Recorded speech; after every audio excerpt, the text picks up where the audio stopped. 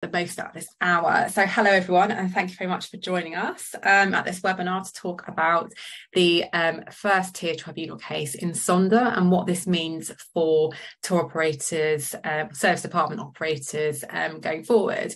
So I'm Laura Chipp, for those of you who don't know. I'm a director at VATNAV and I specialise in TOMS VAT.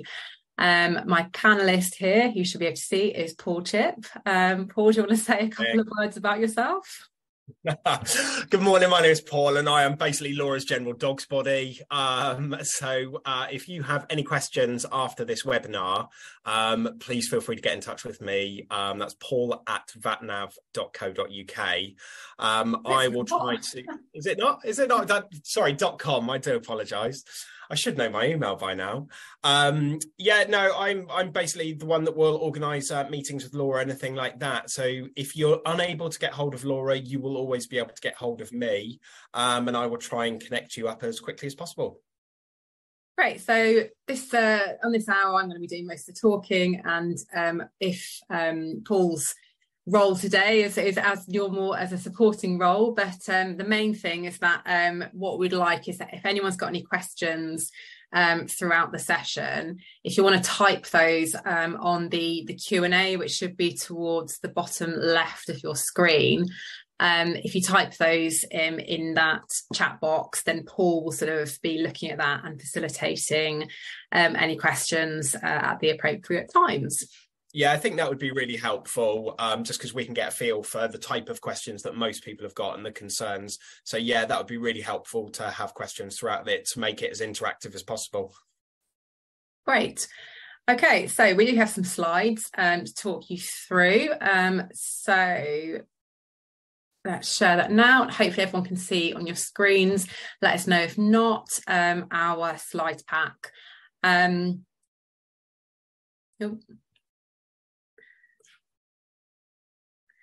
So let's try and actually get it working. Oh, there we go. Okay, just taken a while. So what we're going to be talking about today is, first of all, we will talk you through a very brief overview of the benefits of TOMS for serviced accommodation operators. We'll then look at what the issues have been over the past however many years, good 5 or 10 years now. We'll then look at the Sonder Europe Limited first tier tribunal case and how this may help serviced accommodation operators going forward, and then we'll look at some next steps. So in terms of TOMS itself, so the actual benefit and why do we sort of talk a lot about TOMS in the industry? We obviously, so I know a lot of you sort of say to me, the name TOMS has sort of been bandied around, everyone's talking about it, and you know, people are saying, oh, we're getting amazing benefits with TOMS. Now, we've always been reluctant, I think, to sort of say everyone can use TOMS and everyone's going to get a great benefit out of TOMS. But in a lot of circumstances, it does really benefit serviced accommodation operators. The reason being that if you look at the normal VAT rules, for you guys doing serviced accommodation, you'd have to pay VAT on the full selling price, which is 20%. You have very little recoverable VAT on your purchases because your main purchase is a sort of residential lease or a company let from a landlord, and that's exempt from VAT. So normally what you're looking at is, you know, a lot of operators go from being not VAT registered to being VAT registered, and you're losing a large chunk of your margin because you're not able to recover anything extra as in your VAT registration, but you're having to pay 20% of, you know, your whole selling price to HMRC, which in some cases can be a large chunk of the margin. And a lot of businesses sort of say to me, look, this is really difficult, and in some cases it sort of completely screws up the whole business model. So the tour operators margin scheme, TOMS, is obviously meant for tour operators, as the name suggests, but because of the way it works, a lot of serviced accommodation operators can fall within the scope of TOMS, and when that happens, under the rules, the standard rated VAT is still due, but on the direct margin made only, rather than the full selling price. So if we look at before, when we're using the normal VAT rules and we're having to pay 20% on the full selling price, now we're paying 20%, but only on the margin made. So it gives a massive saving in a lot of cases. Now, under the TOMS rules, you can't recover any input VAT on the direct cost of the service itself. But what we mean by a direct cost under TOMS is literally the cost of the travel service. Now, in the case for serviced accommodation, the direct cost of the travel service is the direct cost of the accommodation, which is your residential lease or your company let, which doesn't have VAT on it anyway. So in terms of using TOMS, we're not losing out anything in terms of recoverability of input VAT, because there isn't any to recover in the first place. Laura, can I just interrupt just a second? We just had a quick question come in, and very briefly, can you just explain to us how we determine the direct margin, just very briefly? Yeah, so the direct margin is literally what we're looking at with TOMS. Gross selling price is whatever you get from your customer. The gross margin is basically the cost of the rent itself. There's nothing else that can really be included within that. Now, we do have a sort of grey area over whether cleaning and linen charges can be included as well in the cost of sales to sort of deduct off the margin. In my point of view, it doesn't really matter either way. If cleaning and linen is included in the direct cost of sale in order to kind of reduce that margin, then that's fine. We have less output VAT payable. But if your cleaning and linen includes VAT on it, you can't recover that as a direct cost. So I think it doesn't really matter. I think there's an argument either way as to whether you include cleaning and linen as a direct cost to come off the margin. And I think it probably depends which one you want to do. Probably depends on whether you're ordinarily incurring input VAT on those charges in the first place. But yeah, and I think maybe a follow-up question then is how do we determine the direct cost, given that we're sort of getting from customers each on a sort of nightly basis, and we're paying rent on a monthly basis? Well, the TOMS calculation is actually an annual calculation. We're not going to go into the workings of it today, but in terms of the actual mechanics of it, we don't look at TOMS on a sort of per sale basis. So it's probably not as easy to sort of explain how to get a direct TOMS margin on a sort of per sale or a per night basis. Sorry to interrupt. If anybody's interested, if you look on our YouTube channel, we've actually already done a video on the TOMS calculation. So that might be useful for people. Yeah, and that will sort of talk more about the sort of TOMS life cycle and mechanics. But yeah, we're not going to get into that bit today. But yeah, in terms of the direct margin, we're looking at really the gross selling price, the income received from customers minus the cost of the rent, and yeah, cleaning and linen. If you would like to include it, as I said, there's an argument either way. Yeah, so in terms of so other VAT recovery, so that's the direct cost itself. You can still recover VAT on your overheads. Obviously, as we've said, agents' commissions don't come into direct costs. They're an indirect cost. The VAT on those can be recovered.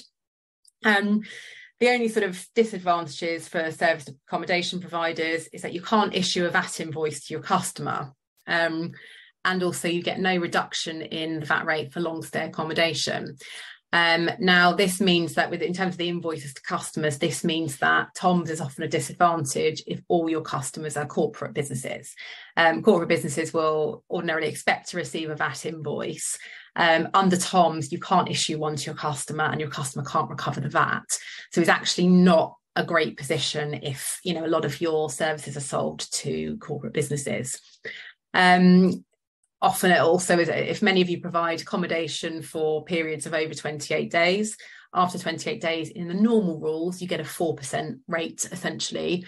You don't get that under TOMS. So if a lot of your sales are sort of long stays, then TOMS again may not be beneficial. But for those of you who are selling sort of short-term accommodation, less than 28 days, mainly to leisure travellers, then TOMS is often a really good benefit. So here is a really quick comparison between TOMS and normal rules. So let's say we've got an annual turnover of 120,000 and annual cost of all rents is 78,000. The 120 is VAT inclusive, and the cost of rent is VAT inclusive, but VAT exempt as well. So there's no VAT there. Under the normal VAT rules, we've got to pay output VAT of 20,000, and that's because we've got a gross annual turnover of 120,000. We get to get from the gross to the VAT, we sort of carve the VAT out of that. So it's not times by 20%, it's times 20 over 120 to get the VAT, which gives us 20,000 of output VAT paid under normal rules. We have no input VAT to recover on the direct cost of rent because it is VAT exempt. Now under TOMS, we've got, we don't pay VAT on the full selling price, we pay it on the margin only. Now our margin is, in this case, we've decided to not include cleaning and linen as our direct cost of sale. So we have annual turnover of 120, cost of rent of 78, so that gives us a margin of 42,000. So again, our output VAT charge there is 7,000 because that's the VAT out of the gross of 42. We can't recover any input VAT in this situation because, well, firstly, there's no input VAT to recover, but also we can't recover it under TOMS. So in terms of these costs, we have a large difference, as you can see, in the output VAT payable. Now, although this example is made up, it's actually quite similar to a lot of the sort of margins and percentages we see in real life. So that is a genuine saving that could be achieved for many of you for using TOMS. So obviously a lot worth looking at going forward. In terms of when TOMS applies, and this is what we're trying to do here, is sort of give you an idea of what the issues are and what they have been going for in the past. So TOMS only applies if these four conditions are satisfied. Firstly, there must be a supply of travel services.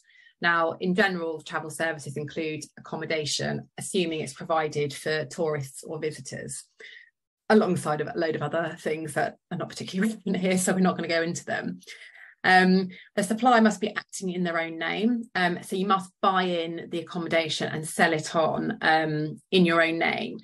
We sometimes look at contracts where people are instead a managing agent, but they're not actually buying and selling accommodation in their own name. They are merely assisting the landlord with managing. Can I just jump in on here? We've just had a question come in, and I think this is probably bang on the point. The question's from Graham, and he says, how does this work as an agency? Does it make a difference if you're an agent or principal? I think that probably fits in quite well with this particular part you're saying.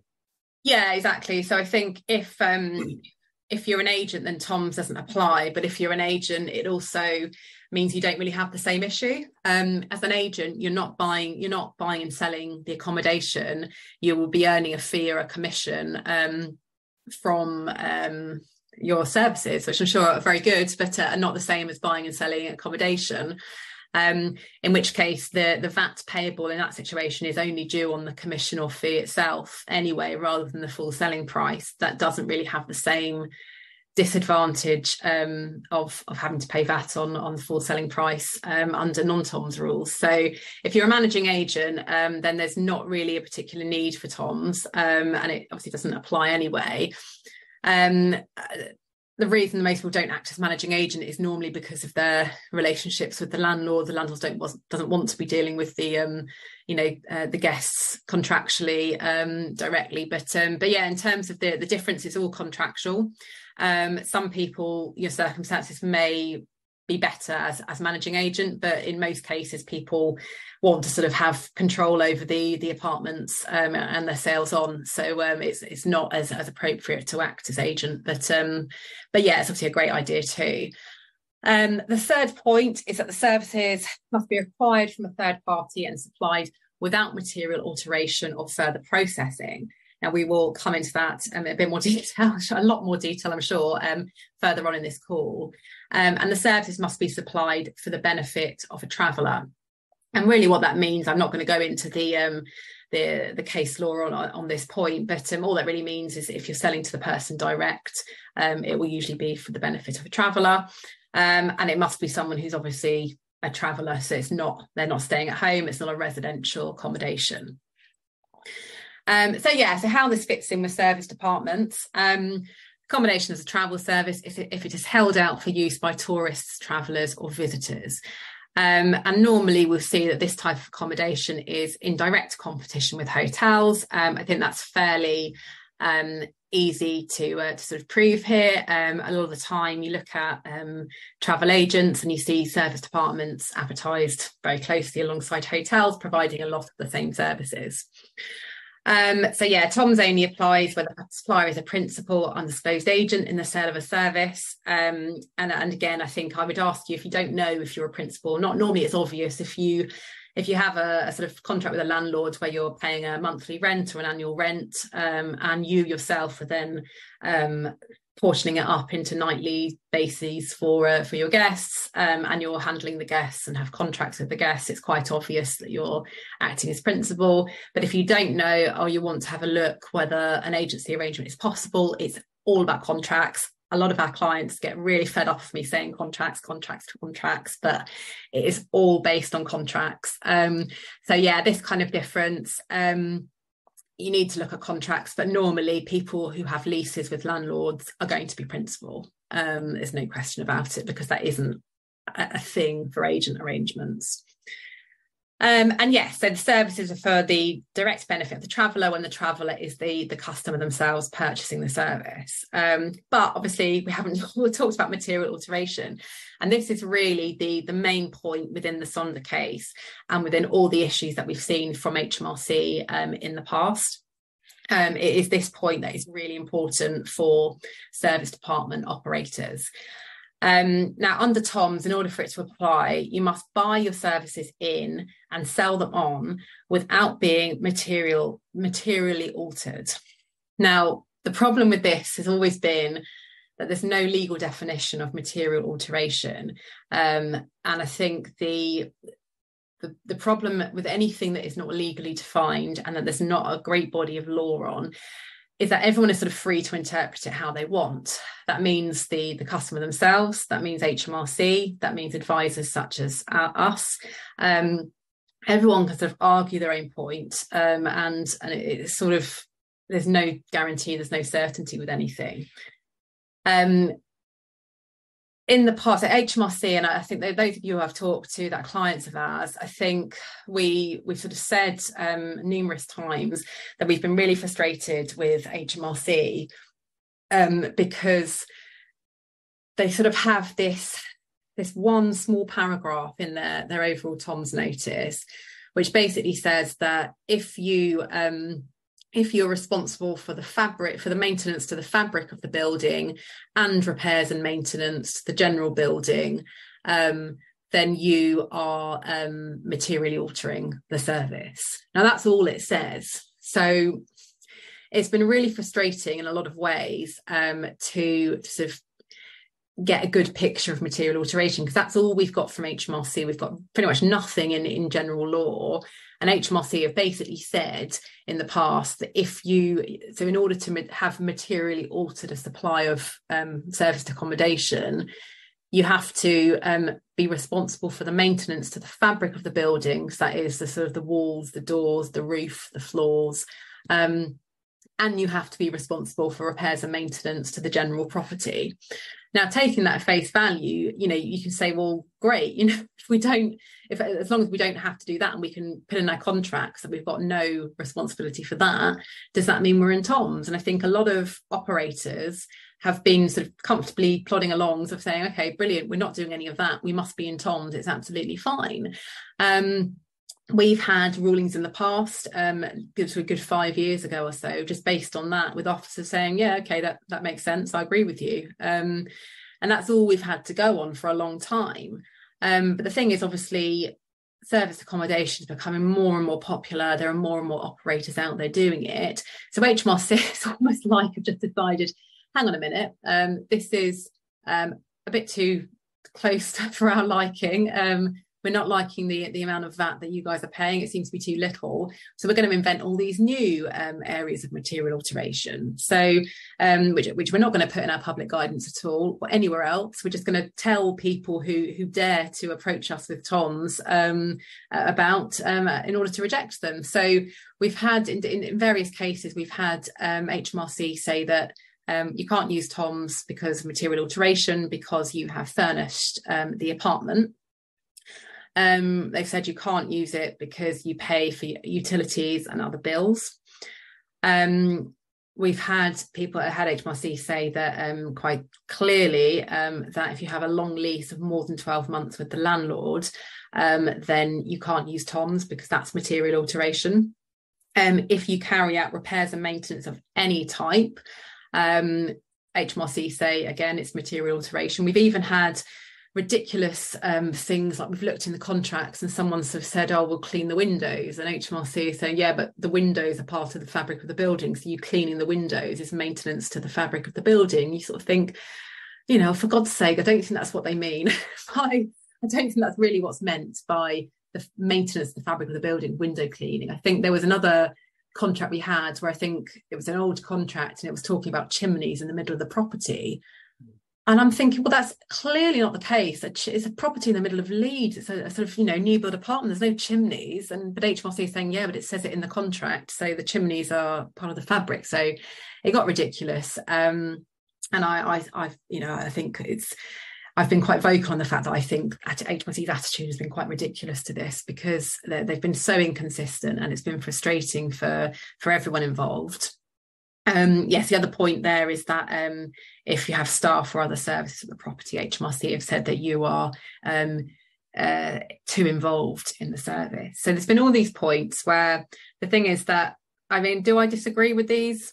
Not sure. I think, to be honest, I think my own definition of material alteration is, I agree with some of the points. The furniture, for example, I think, you know, personally, I think if I bought a sort of blank apartment in from a landlord, I think that's a very different proposition. If you invited a guest into that and called it holiday accommodation, I think they'd sort of raise their eyebrows. So I think personally, I know furniture for me is, yeah, possibly an alteration of materiality. But I think... Can I just jump in? Yeah, we've actually had a question on that. And one of the questions was, they've basically said, I'm a service apartment provider. When I buy furniture and repair the boiler for the rental property, can I claim VAT back on these items? And I guess that's sort of two questions is, number one, would that be considered material alteration? And then number two, obviously, can we claim the VAT back on that? Yeah, it's an interesting point because I think... And we'll get into that, I think, probably in a bit more detail in terms of the furniture point. Because I think, you know, as I said, my impression is that buying in furniture to necessarily furnish the apartment is quite a big change. But obviously, it's not about me. It's about what is decided in the court of law. And at the moment, I think in the case of Sonder, that will seem to be acceptable. So we will get onto that. But yeah, and in terms of the input VAT claim, I think that is an interesting question in that we need to consider, and we will do it a bit later on.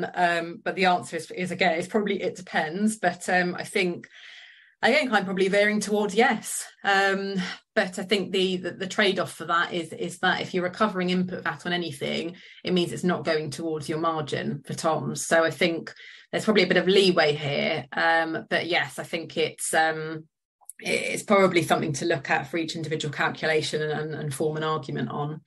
Yep. Okay, so yes, in terms of the issues in using TOMS, I think I've sort of said this and I'm going to be vocal about it again just because it has really annoyed me. The HMRC has just been wholly unclear and inconsistent on this point for many years. We've had businesses that are doing exactly the same thing and yet one HMRC officer will say one thing and another entirely different officer would give a completely different ruling. And it's not fair to businesses because especially when so many of businesses are using TOMS, the ones that have had it denied for some nondescript reason are losing, you know, market share. It's really not fair. I think I personally wouldn't mind if there was a really clear brief from HMRC on this point. that is strict, but sets out exactly what is meant, I don't think I'd mind as much. But it's not, they haven't done anything public at all. It's just been, you only find out when you sort of get a slap on the wrist, and that's not how this is meant to go. HMRC are not meant to operate that way, and I just think it's quite disgraceful personally. So I'm quite glad to make sure that that in this case we've actually got a good answer out of the tribunal.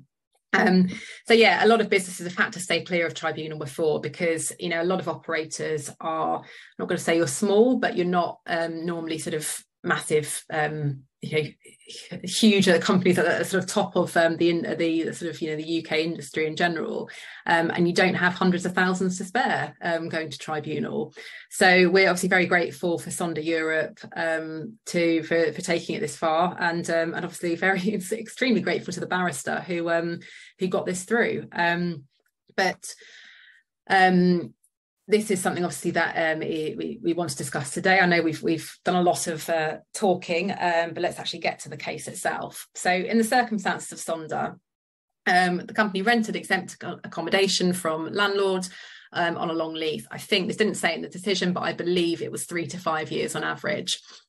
In the contracts, they agreed to restrict their supplies to residential use. The exact restrictions was to use the property only as a service department for the residential occupation of one or more occupiers. The properties could be furnished or unfurnished when they were bought in from landlords. When Sonder furnished the property, it did so with its own distinct style.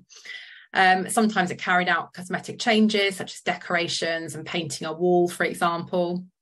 It never made any changes which would have altered the fabric or structure of the apartment, so not moving any walls, not changing the windows, and this was prohibited in contracts.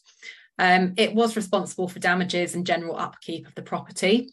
In context, there was sort of 20k spent on repairs and maintenance of rents of 1.5 million. So we're not talking, crazy amounts of repairs, but obviously a sort of occasional ad hoc services. There was no mention that I could see of who pays utilities or of anything to do with staff. So that must be left for another day. So in the onward supply to guests, Sonder didn't market itself as a tour operator or travel agent.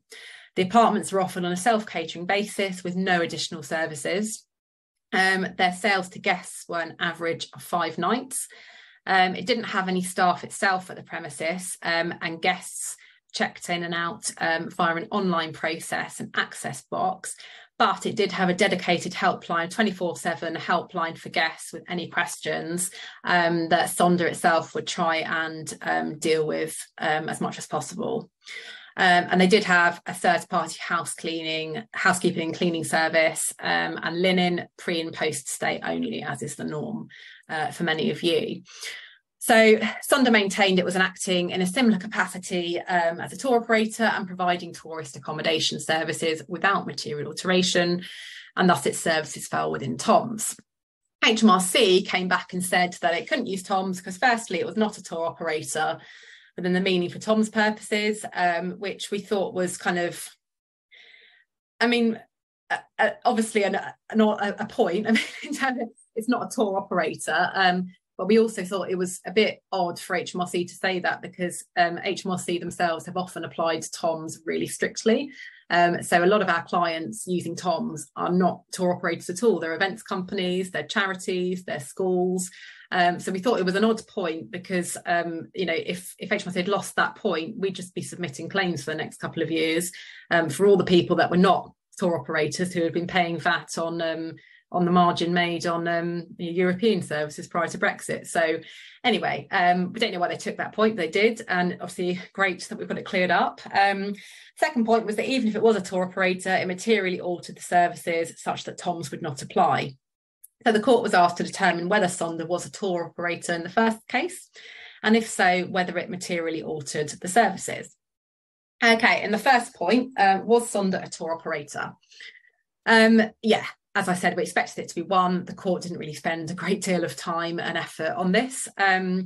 The point that HMRC perhaps either missed or didn't want to focus on too much is that under UK law, TOMS applies to tour operators, travel agents, and any other person providing for the benefit of travellers services of any kind commonly provided by tour operators or travel agent. So Sonder didn't actually need to be a tour operator itself. It just needed to make sure it was providing services that would typically be provided by a tour operator. And the court basically said, we're not really sure why HMRC don't think this is the case. They are clearly providing accommodation on a short-term basis for tourists and visitors. An average of 5 nights is clearly short-term. The people using the accommodation are clearly not doing it residentially for 5 nights. And it was quite obvious that a tour operator can often provide this type of accommodation.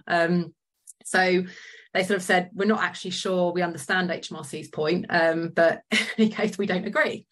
It wasn't a huge surprise to us that this was dealt with quickly, but I think it was quite a relief for businesses and other industries who were getting quite alarmed, thinking that, TOMS might not apply. So I think then in the next point, which is obviously the more pressing issue, did Sonder materially alter the services?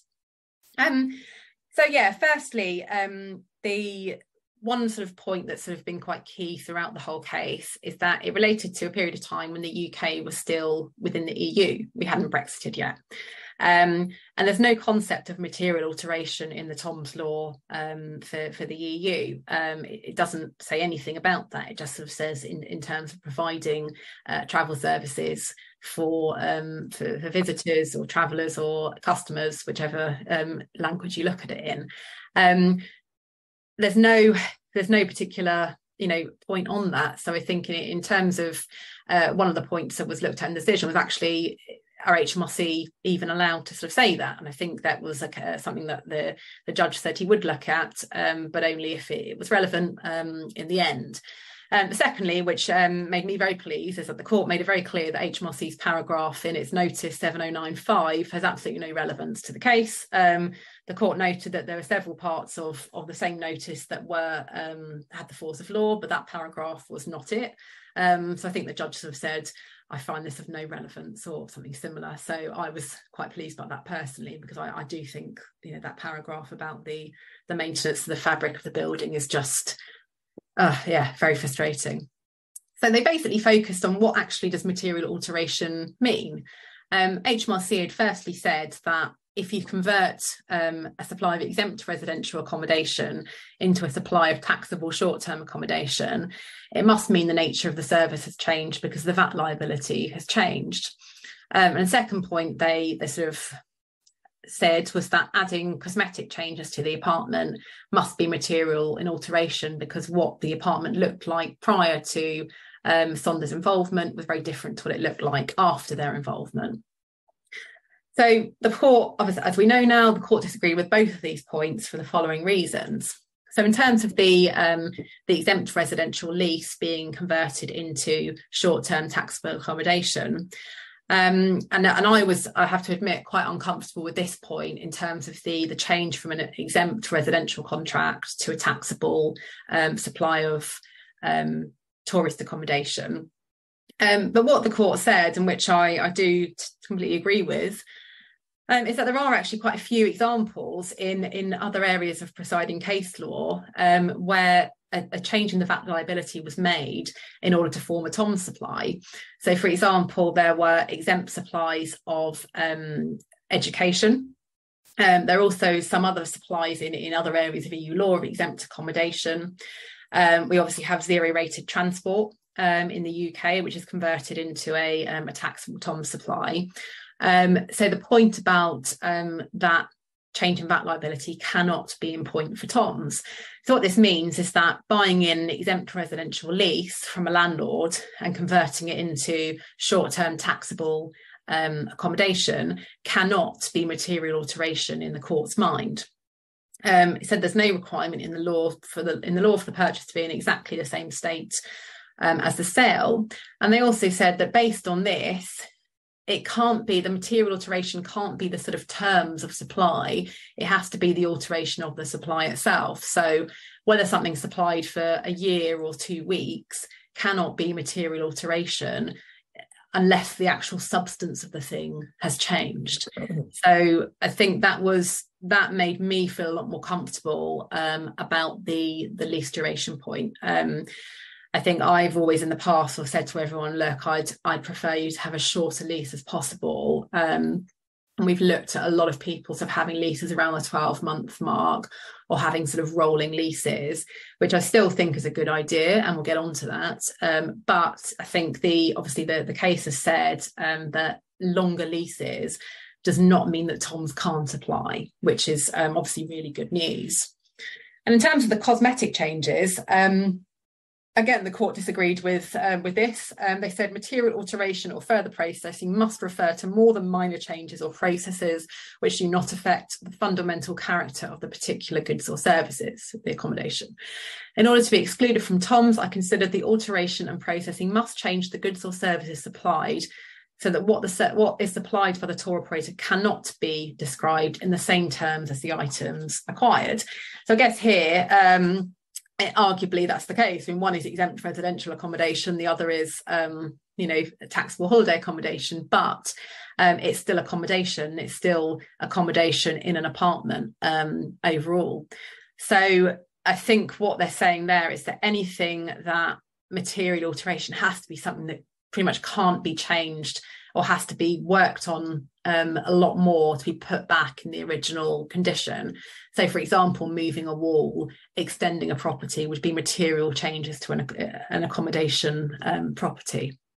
So what can we conclude from this? So we can firstly conclude that purchasing a long lease and converting into smaller durations for guests does not prevent the use of TOMS, which is great news for many of you, because I know that is the point about the leases being 3 to 5 years. I know a lot of you want to have longer leases, and your landlords want to have longer leases. So that does not prevent the use of TOMS. Furnishing a property or providing other cosmetic changes does not prevent the use of TOMS. So again, I think, as I said, I'm not particularly comfortable with this point. But under Sonder, of course, if this decision remains, and we'll get on to that, then that is sort of what the court has decided. But carrying out any structural alterations to the fabric of the building does prevent the use of TOMS. So I would sort of take that to mean, and HMRC will jump on this point, I'm sure. So I would take that to be as kind of strict as possible. So yeah, you might clean a window, but don't change the window pane, for example. Anything to do with the door. Are you going to replace a door if the door needs repair? No, the landlord should do that, because the door is part of the structure of the property. Even though these things, again, may not seem material, I think in this kind of case, we need to completely err on the side of caution. So anything that you're planning to do that actually changes part of the structure of the property, I would probably say don't still. I mean, I always said don't before, but yeah, now I would say that still isn't particularly great. And yeah, what can we not conclude from this? There was no comment in the decision about the provision of utilities or other bills. My guess, given the arrangement that's happened between Sonder and its landlords on other points, my guess is that Sonder probably did pay utility bills. Because I think it'd be quite odd if. Can I quickly jump in on that? When you've put utilities and other bills, one of the questions that we've had coming in is in regard to council tax, I believe. Was it business? Yeah, about rates. So I presume council tax. Yeah, exactly. Same point. So utilities, other bills, rent rates, that type of, sorry, not rent, obviously, rates, treated in the same way. So again, the original point to TOMS is that what you buy in. So with TOMS, what we're looking at historically is a tour operator could be sitting in any country of the world and almost click a button saying buy, sell, holiday lets and transport and whatever else it might be. There's no real physical involvement from the tour operator. If you're the more you add, so if you go in and put an item of furniture somewhere, you're physically being involved in the property. And I think that kind of, it's not the purpose of TOMS really. And I think if you're then sort of having to pay the rent and the TV license and the Wi-Fi and the utilities, that also isn't it wasn't the strict purpose of TOMS, but obviously this case has said otherwise on things that we had taken with caution before, but it hasn't said anything about bills. But yes, and that would include rates and everything else. So yeah, my impression, given the other things within the Sonder contract, is that it probably did pay bills, because yeah, it'd be weird if it it did the furniture but not the bills. But I couldn't see from my reading of utility in the decision, so I'm sort of going to be cautious at the time being.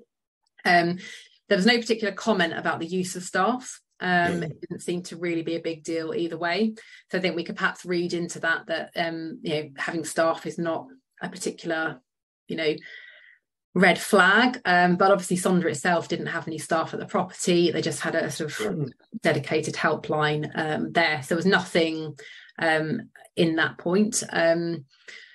Company let contracts obviously weren't discussed. Sonder itself had residential AST style contracts with its landlords, so obviously company let contracts weren't discussed. There's no reason I can see why the same application couldn't be made to company let contracts, but obviously that is something that Sonder case hasn't told us specifically. And in terms of the level of repairs and maintenance, I wonder if there was any significance there. Again, in terms of the way the decision was announced, it seems like it wasn't entirely significant, but obviously it did mention the levels of repairs and maintenance, and it showed that it was a very small amount compared to the actual amount of rent in a year. So I do wonder if that had been a lot more, whether a different sort of analysis may have been carried out. So where does this leave us? Yeah, I think obviously it's great news for a start. It was, I'm not going to lie, quite a surprise to me. I thought Sonder would have been on the first point, in that they were, the fact that they were not a tour operator under the classic sense of the word. I thought that would be fine. I thought that they would be doing too much to sort of say it's not material alteration. So I'm surprised, but obviously very pleased about the decision. And yeah, I think most of us are surprised actually, but nonetheless, obviously very pleased with the decision. HMRC have a number of different areas of moves going forward. The first one is to appeal the decision. They may choose to do that. There are a number of cases backed up behind this one. I don't know how many, but there's definitely a good number. So there's a lot of money involved for HMRC on this. But obviously, as things go on, costs stack up, and it may be that HMRC choose not to move this on this one and sort of accept the decision here, in the hope of taking another route. We should know within the next couple of months. HMRC have 56 days to lodge an appeal, so we should know sort of fairly shortly whether that's likely to be the case or not. The other thing is, and on this particular case, is that there was a number of issues, a number of mentions even, within the case itself about the case being pre-Brexit. So there are a number of areas where the judge said, I must rely on EU law precedent because I'm bound by it over this time period. Now, whether or not the decision would be different if we were in a post-Brexit world, from reading the decision and from, looking at the points as to why it was made, I'm not sure it would, for a number of reasons. Is that the concept of material alteration doesn't even appear in UK law, in EU law. It only appears in UK law. And I think the cases that were looked at within the decision, a lot of them were ECJ cases. But I think there was enough that the judge mentioned that was purely based on his own interpretation on the sort of ordinary meaning of material alteration, and the fact that it was a UK concept, which means that we're sort of fairly comfortable on this. The other point that's been mentioned a few times in general as to whether the UK can continue to rely on EU law and must continue to rely on EU law, and obviously it's not an easy answer in general. I think it's never happened before that anyone's left the EU, but obviously cases in the ECJ must continue to have quite a lot of weight post-Brexit. The other good point about this case is that the judge in it is the most senior tribunal judge that we have. So it would be, if HMRC did choose to appeal to an upper tribunal, it would be, I suppose, quite, it wouldn't be as easy for a less senior judge to come along and disagree with this one. So in terms of the case itself, I think we are cautiously, but, very optimistically saying that we can definitely use quite a lot of the points that came out of it in your cases going forward. The reason I've mentioned all these points is because it still doesn't give everyone a sort of blanket approach to just kind of go and apply TOMS to everything. And I think we've had a lot of people emailing us this week sort of saying, oh, does that mean we can now use TOMS in this situation and that situation? And the answer is it must become a lot less risky to use TOMS in this situation, that situation, and whatever else you might want to do. But it's still not giving everyone the sort of blanket go ahead to sort of do whatever you want. And we still sort of think there can be things done to sort of make sure the risk of any sort of backfiring to be minimised. I think a lot of what we're doing at the moment with businesses is using this sort of two company approach, where one company does the a lot of the background work, so the furnishing, the paying of utility bills, etc. And then a sale is made from that company to the sort of main operator. So once the operator sort of has this come in, it's now in a more complete state to sort of sell on, and there's very little in terms of material alteration or any alteration that the operator does.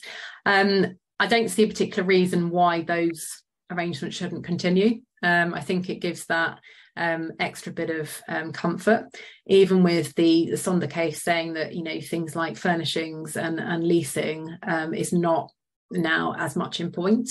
There's, as I've said, a number of risk areas. There is the possibility of appeal from HMRC. There's the possibility of HMRC arguing that post-Brexit we'd get a different result. So I guess the point is, why would we take those risks when we sort of do quite a few things to make this sort of two company approach, or whatever else you may be doing to sort of alleviate risks? Why would you stop? So I suppose there is that point. The other thing is perhaps where, if I was HMRC, I would go, is seek to just change the law going forward. One of the things that came out of the case was that back in those days we had to rely on EU law. Now HMRC don't have to rely on anything because we've left the EU. So could they just sort of say, okay, well, in a nice possible way, sod it. We're not going to bother looking at the past anymore, but we don't want anyone to use TOMS going forward. So we're just going to change the UK law on TOMS to say it has to apply to tour operators or something. And I think in some countries, you actually have to have a particular certification of a tour operator, not for TOMS purpose, but in general. But those countries will only allow those companies to use TOMS. So would HMRC do something similar? Would HMRC just seek to sort of change the law on TOMS and say, I don't know, you have to provide more than one service, or you have to provide a service with the same VAT liability? They could do quite a lot going forward. Obviously, if that does happen, it won't be quick. It won't be something that they're going to introduce tomorrow. There is a process for law changes, which is definitely not overnight. But yeah, I think if it was me, that would probably be where I would go, because it's an easier win. But yes, we don't know for sure. But I think for the time being, I would just, obviously we are quite risk averse anyway as a company. We don't want you to take any unnecessary risks. That's not our style. We want you to get the best position. So I think we sort of say as an air of caution. But yes, I think there's a lot more scope and flexibility. So how could the decision affect your business? So yeah, we'd advise businesses to continue to ensure the purchase of the lease from the landlord propco is around 12 months duration where possible. If you're at the point where sort of saying, well, we actually can't do that, it's not going to work for us, and your lease is sort of 2-3 years, then I'd say on the back of Sonder, there is still a risk, but based on this case, if HMRC came and pulled you up and said, well, you can't use TOMS because your leases are 2 to 3 years long, then I think Sonder, you could always point to Sonder and sort of say, look, there's a case that says you're not correct on this. So again, you may have a battle, you may have HMRC using arguments such as, I don't know, your circumstances aren't the same, or, you know, we've left the EU, but, you know, I think you'd still have a valid argument. But yes, it's not perhaps still ideal. We'd probably say to favour an AST style contract over a company let, just because Sonder used an AST contract. We would advise, again, your contracts restrict permitted use to using the property only as a service department for the residential occupation or one or more occupiers, the exact same sentence that Sonder had. And obviously to not make any structural changes to property, and as much as possible limit the additions of furniture and other cosmetic changes. But obviously you have flexibility there now since Sonder. So yeah, so we would also advise limit repairs and maintenance. Ideally, don't do any of this and have the sort of two company approach where the other company, the PropCo, would do the repairs and maintenance. Again, utility bills weren't mentioned. We would say, again, I would imagine Sonder probably did pay them, but didn't mention it either way. But yeah, so again, that is one to perhaps avoid if possible, and avoid having a reliance on staff at the properties. But obviously with all these things, I think when we spoke to a lot of you over the previous few years, we were sort of saying, look, you need to do everything. It needs to be watertight. I think Sonder just gives us a lot of flexibility. So you may, for example, out of all these points we've just mentioned, you may meet all of them, but have leases of 3 years. Now, if that's the case, I'd probably say to you, okay, based on Sonder, I think you're okay. Or you may be able to do all of this perfectly, apart from you pay utility bills. And again, we'd sort of say, well, there is a risk, but based on Sonder and the sort of points in the decision, it's a good and arguable case. So I think it is just there is flexibility, but we still want to ensure, you know, as least risk for your business as possible. Yeah. So the other point we've had is that a lot of businesses that we've spoken to before, who we've sort of said, look, under your current circumstances, it's not going to work for TOMS because of what we know HMRC have been saying. I think we had a few questions from them this week saying, where does that leave us? Can we now use TOMS? So I think personally, if you basically never used TOMS before, you didn't really meet the conditions before Sonder. Can I just interrupt? So one of the questions actually today has been, we've got a client on the standard VAT scheme. How do they access the TOMS scheme, and do the two schemes run side by side? Okay. No. So I think if you fall within TOMS, you're in TOMS. If you don't fall within TOMS, you're not. I think the question is obviously, do you fall within TOMS? And that's not the easy answer. You can't choose to use both at the same time. Or, you know, but I think the question is obviously whether that client does fall within TOMS based on Sonder or not. Obviously, we don't know the answer to that on the face of it, but I think if someone didn't meet the criteria before the Sonder case was released, and vaguely that sort of means, I know their leases were probably long, they were probably either furnishing or doing utility bills, then I'd think they probably now could use TOMS. And I think we've got quite a few clients or ex-clients that have done exactly that. They do have long leases, they pay utility bills, they may furnish some of their properties. Where that's the case, I think we'd probably be saying to them, look, there's probably a good argument for TOMS going forward, but we'd probably still want to work to get as much sort of gone in terms of material alteration as possible. So, you know, if they've got all these things that they were doing that previously HMRC had said does not meet the TOMS definition, can we at least work on some of them? If that business decided to go ahead and just use TOMS based on just this case, I would say it's still a risk personally, for the reasons I've given, that HMRC could do a lot. They could appeal, they can just, you know, seek to impose something post-Brexit that doesn't work. They could just sort of turn around, given that it's an FTT case, they can just turn around and say your circumstances aren't the same. And you know, it's quite a big leap to go from doing everything that HMRC advised not to saying, right, we're just going to use TOMS with no change at all. What we'd probably say to those businesses is there's probably a lot more scope to use TOMS, even though before you sort of didn't really meet all the criteria HMRC wanted. But we'd still advise, doing as much as possible to get it into a sort of, good shape for TOMS. The other answer is, can we just submit a backdated claim? Submitting a backdated claim to HMRC and sort of saying, look, we didn't think we could use TOMS because of either something you previously said or something we previously heard. Based on this Sonder case, we think you're wrong. We think we should have been using TOMS for the last 4 years. So here you go. Here's an error notification for 4 years. This is what you owe us.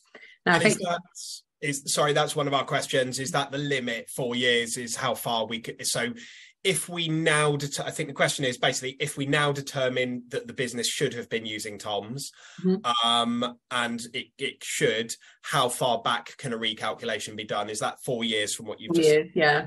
Unless if HMRC have come back and said something in the past, otherwise, then there is potential for to go back further, depending on what HMRC have said. So basically, if HMRC have said something and been wrong before, there is potential scope to go back and revisit that period as well, but only in certain circumstances. So yeah, for most people, it'll be 4 years to go back. But yeah, I think that is what I would probably advise for businesses who have had any sort of run-ins with HMRC before, is to submit a backdated claim. I'd even advise it for people who haven't had a run-in and just decided that they shouldn't have been using TOMS and it's not worth the risk. That's it's an almost total risk-free way of making sure that HMRC almost give you a ruling in a sense that you can use going forward. So that's what we will be looking at for some of our clients, because I think they do meet the circumstances to have a look. And there's no particular criteria. I mean, I'm not going to say anyone could just sort of stick in a claim, but if you genuinely feel that your circumstances are similar, if not identical, to the Sonder case, and you sort of think, well, it's worth submitting a claim to HMRC on a backdated basis, it won't be a quick answer. It never is with HMRC, and it definitely isn't when it comes to TOMS. But putting in a claim now means that you sort of, if you don't hear for a few months, or sometimes a lot more than a few months, it still means that you've lodged it, and you've sort of got the right then to that sort of 4 years worth of savings. So yeah, I think it's I suppose in summary on that point, I think, yes, we would still be fairly risk averse. If you get a written ruling from HMRC or approval of a backdated claim, that pretty much means that for your business, that's almost, I'm not going to say as good as getting a tribunal ruling specifically for you, but it gives you a really good position, because it means that HMRC have looked at your position and sort of said that you can use it. And the other thing that happened this week, I would say, is that we actually heard from HMRC about a client who is using the sort of 2-company strategy. HMRC have been fully briefed on exactly what's happening, and they've had their repayment approved from it. So we're quite happy. It's completely, I'm not going to say unrelated to the Sonder case. It may have exactly been because of the Sonder case, but the timing just so happened to be the same. I think it is probably coincidence in this case, but yeah, it just means that we are getting a number of different sort of ways to use TOMS for service departments going forward. But yeah, I think we would always still advise limiting the risk to your business. I don't know why you wouldn't want to. Everyone wants to sleep at night, so including us. So we're always very risk averse with our clients. But yeah, I think that's basically the crux of it. I think the message there is that it's great news for everyone. I think it gives us a lot more flexibility going forward with the use of TOMS and service departments. I think it gives people opportunities to look at TOMS going forward when they're not able to meet maybe all the conditions HMRC imposed before. But I still advise a little bit of risk aversity, and not just kind of freely applying TOMS for everything, because of the risks that are around. Do we have any further questions? Oh, we've got quite a few actually. We've got some Okay. good ones. Okay. I've tried to kind of chuck the questions in that have come through at the right point. So very, very briefly, so this was referring to the gentleman that is an agent. So he charges VAT as an agent, but doesn't charge VAT on his commissions. Is that the correct position? I don't know how you would do that. So if you were acting as a managing agent, then you should never charge VAT on anything apart from your own services. If you're charging VAT on the sort of accommodation itself, then that's not really up to you, it's up to the landlord. So if you're genuinely acting as an agent, then you shouldn't be charging VAT on anyone else's supply of accommodation. They would only charge VAT on their supply if they're VAT registered and their circumstances permit it. That's not up to you, but you should charge VAT on your commission. Okay. Right. Okay. So yeah, that might be worth Graham contacting us. Okay. I think we've kind of gone through those. Next one. So we've got renting a property under a service accommodation. Would it be classed as a land related service? And do I charge output VAT to my landlord who is based in Israel? Well, yeah, first of all, renting a property is a land-related service. Obviously, when it becomes TOMS, it becomes TOMS instead. But if you're renting it from a landlord, then that is a land-related service.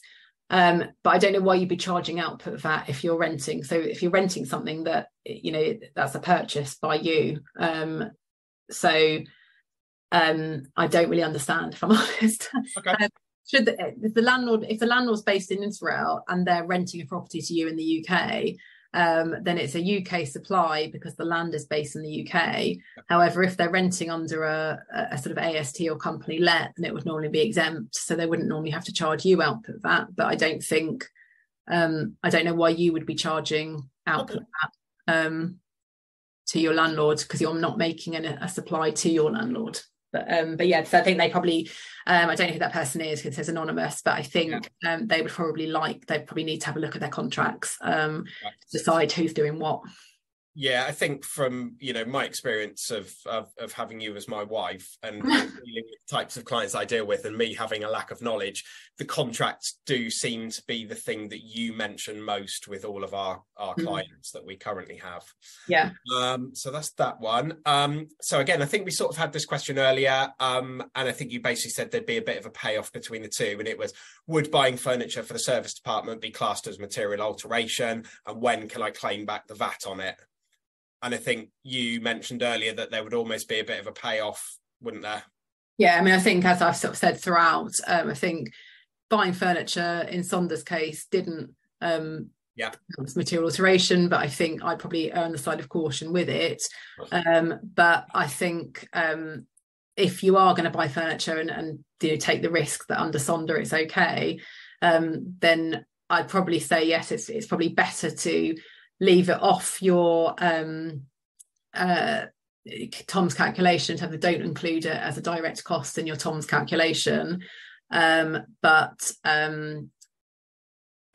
reclaim the input VAT on it. That'd probably be my preference, because strictly under law, the direct cost should only be off the travel service itself, and furniture obviously isn't a travel service, so that would be my preference, but it's not really been done before. So I think again, it's a grey, it depends area.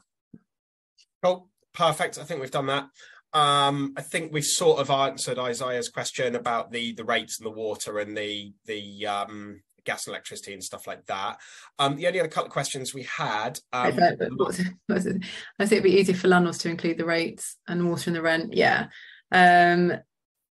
I mean, as I said, it'd be easier this is what we have, this two companies set up, so that the PropCo can take the rent, and PropCo can sort of add the rent and the rates and utilities and everything together and package it up in a sort of complete rental package to the OpCo for onwards resale. But I think normally that isn't the case with a sort of ultimate landlord, wouldn't provide the light and heat. So and as I said, I'm guessing that Sonder probably didn't have that in their supplies from landlords, but I don't know the answer to that in there. But again, I think it is just a case of kind of flexibility and making sure that if you're going to, I suppose, whereas before I'd say if you're getting things from landlords, if you're renting from landlords and then you're paying the utilities itself, I'd say it's a blanket, no, I don't think TOMS would apply.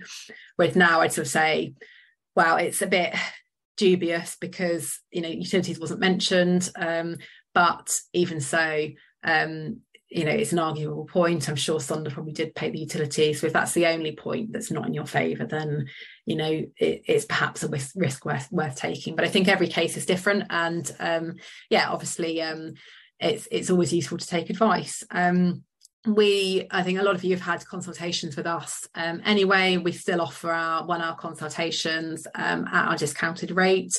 Very happy to obviously, assist anyone with those. But I think it is useful to talk through things for your direct situation rather than in general, because everyone has a different type of contract with their landlord and with their guests. Obviously, if you would like to take on a consultation, and just sort of let us know, let Paul know actually, because he's the one with the power to book everyone in. The only power I do have. I think just before, because I can see we're starting to lose people, because obviously people have got other things to do. Last 2 questions. One from Sean was, what about insurance? Is that a material alteration? And then the second one was from Joe. When operating under TOMS, at what point do you have to become VAT registered? So last 2 points, and those Joe's everybody I think of the last 2 questions almost. Yeah, and then we need to shut it off anyway, because we've all got to go. Charges for consultations, we charge, so discount rate, we charge £200 plus VAT for an hour's consultation, where you get me for an hour for whatever questions you may have. The point about TOMS and registration, it's a really good point. Under TOMS, you only register for VAT when your direct margin goes over the VAT threshold, not the whole selling price. So that's actually a really good point. It's a shame we didn't mention that earlier. So people who are not yet registered, if you qualify under TOMS, you only need to register once your margin goes over 85,000, rather than your direct selling cost. That potentially buys you many more months of VAT free. TOMS, we have to rent directly from the landlords. Does the landlord have to be individual? Can they be a limited company? Yeah, they can be either. That doesn't really matter to us. So that's hopefully fine. Okay, well, thank you very much, everyone, for joining us. I hope you found that useful. Obviously, we are available for whatever you need. Just email us. Normally, email Paul, because he's less clogged up on calls than I am. Not say clogged on, I like my calls, but do let us know if you'd like any help. I really hope this decision has been a real relief for you all, and that you can all celebrate, and hopefully that your businesses will really benefit from it. Have a great weekend, and thank you very much. Thank you very much, everyone. Bye. Thank you. Bye.